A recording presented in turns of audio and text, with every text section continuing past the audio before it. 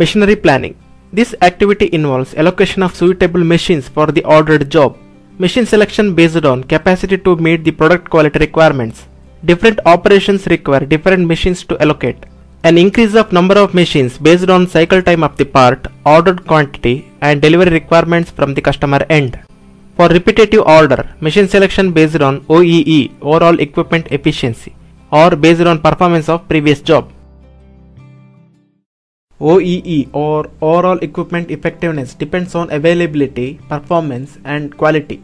Here you can see that planned operating time includes both operating time and downtime losses. This loss generated based on equipment failure, setup, adjustments, planned downtime, breaks, etc. These results to its availability. That is nothing but the operating time by planned production time. Similarly, performance, quality, and OEE calculated here. These are the steps to calculate OEE.